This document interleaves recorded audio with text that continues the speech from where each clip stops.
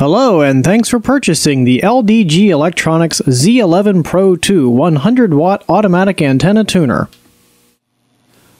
Although the Z-11ProII tuner comes from the factory with a 12-volt DC power cable, the Z-11ProII is designed to also be used with a user-installed battery pack.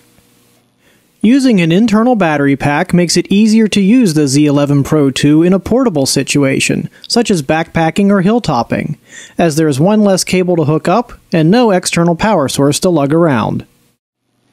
The Z-11ProII needs at least 7 volts to operate reliably, so a 6 or 8 cell AA or AAA battery pack is recommended. Although a standard 9-volt battery will work, it will drain quickly and is not recommended unless no other solution is available. To begin installing the battery pack, first disconnect all cables from the Z-11ProII. Now you can remove the 4 screws that hold on the lid using a Phillips head screwdriver. Carefully lift off the lid.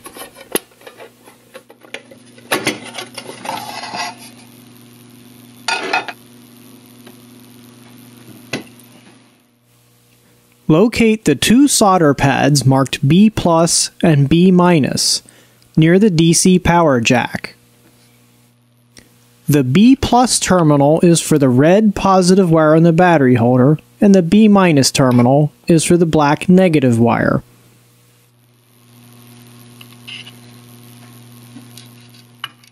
Before soldering the wires to the pads, do a test fit of the battery pack to determine the best placement and wire routing. Keep the wires of the battery pack away from the inductor section and away from the RF leads on the SO239 jacks. Trim any excess wire so that it is not dangling loose inside the tuner. Strip the end of the wire fairly short.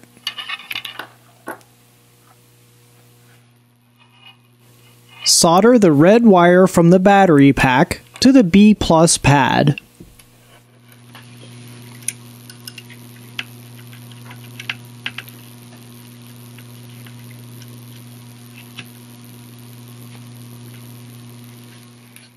Solder the black wire from the battery pack to the B- pad. Be careful not to get any solder on other traces or pads on the circuit board. Also be careful not to let the wires poke too far through the circuit board, otherwise they may short against the bottom of the metal case.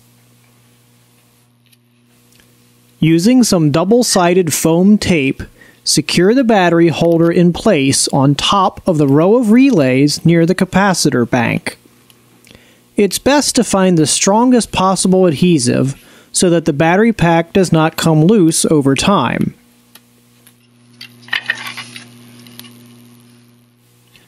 Press the battery pack firmly in place on top of the tape. Now install the batteries into the battery holder, being careful to observe correct polarity. Alkaline cells are recommended for long life, or lithium cells for even longer life. Alkaline AA cells should last about 1 year, more or less, depending on usage. When all the batteries are installed, test the tuner by pressing and holding the tune button. The LED should light up like this. If not, remove the batteries and check your work. Once the battery holder is installed, carefully replace the lid and then reinstall the 4 screws that hold it on. The Z-11ProII is now ready for use.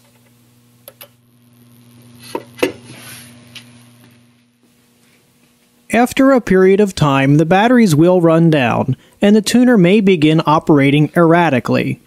Eventually, it will stop working altogether. At the first sign of erratic operation, replace the batteries with fresh ones for optimum performance. This concludes our 4-part series on the Z-11ProII. Be sure to read your printed owner's manual to get the most out of your Z-11ProII.